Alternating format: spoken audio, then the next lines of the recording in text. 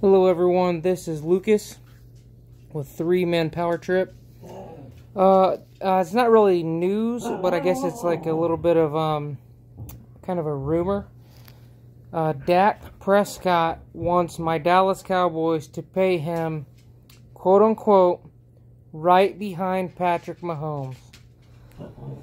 I guess I could elaborate a little bit on that. I do not think that he's worth that much.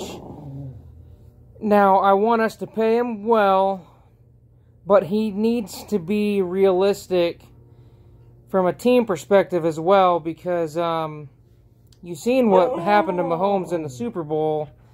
The offensive line could not protect him at all.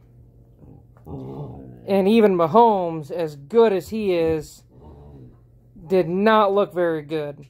So if we pay Dak that kind of money, what's going to happen to the surrounding talent?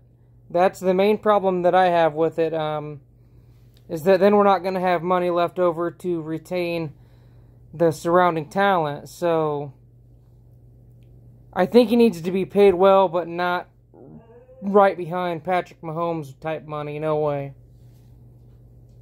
Anyways, that's kind of what I got for you. Peace.